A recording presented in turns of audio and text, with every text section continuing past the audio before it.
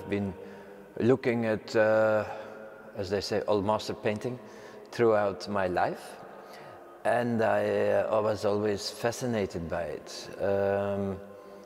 Not only the imagery, but also the technique. And for me, it seemed like a magical skill they had. I saw paintings when I was a little child. I saw paintings in museums and in churches, and I thought, this is a window to another imaginary world where I wish I could enter, but I cannot. Of course, the art world where I grew up was different. We had all these categories in art. When I was young, it was pop art, and then it was conceptual art and minimal art, and it has influenced me a lot in my thinking or my dealing with art or perceiving art. But at the other hand, I also kept this fascination for old master painting. And I realized at a certain point that this technique, this way of painting, is not only a technique, it is also some kind of language. A language that is very universal, especially in the Western culture. And it carries a lot of luggage from our history. And the fact that it was not in use anymore made me realize maybe I can do something with it in the world today. So, of course, my work is very post-conceptual, but you see the influence of conceptual art in my work in the way I choose my subjects. Therefore, I find this painting technique I use still very relevant in a way, and usable. And the painters I have been looking mostly at as inspiration, as model for my technique, were mostly Baroque painters, because they had a very efficient way of working. Well, there's 3 paintings that are new, that are from last 6 months. Actually, there are 3 different concepts behind it. The one is a painting with some kind of a plant, the green plant, and that comes out of a series of plants that I have seen in the storage room of the museum of the university in Ghent.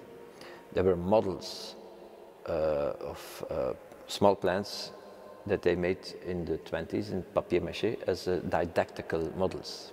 And I enlarge them even more in the painting, that they become really like an alien or something. It's not clear anymore what it has become in the painting. And they become like individuals. So I painted a couple of them, and that's one of them. And then the large painting is also an idea that's been going on for the last year, that I ask certain models that pose for me, make your own dress, and I give some directions. I tell you, you have to look like a Christmas tree, you have to look like a naked human, like this one. I told the girl, make a naked human costume in your own way. And then another girl, I thought, you are a human rocket, but that's not here in the show. But and then there's the third one, the colored cones, but that derives from this rocket costume I mentioned before, and there were samples for the cone, and there were just samples, but they were standing there in my studio, and I thought, oh, it's beautiful in itself, so I painted it, and I like this painting very much. Sometimes I make a painting and I think I miss an element of movement.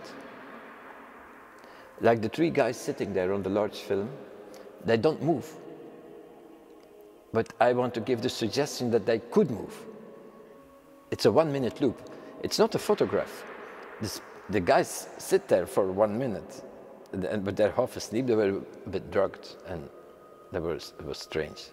It was a very strange atmosphere. The models were sitting there in their white suits and they were really drugged. The only movement you have is the light that shifts.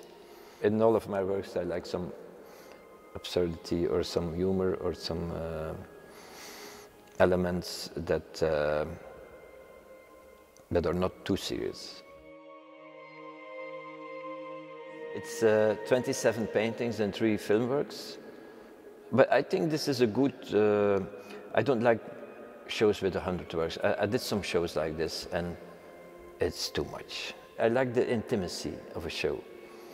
When I go to Vienna, to the Kunsthistorisches Museum, or to the Louvre, I only go to see 1 or 2 works and look at them very thoroughly, and then go back like this, that I'm not disturbed by other works. Otherwise, you get too much and then you get blind again. It's no use. So I think this is good in amount of works, more than enough.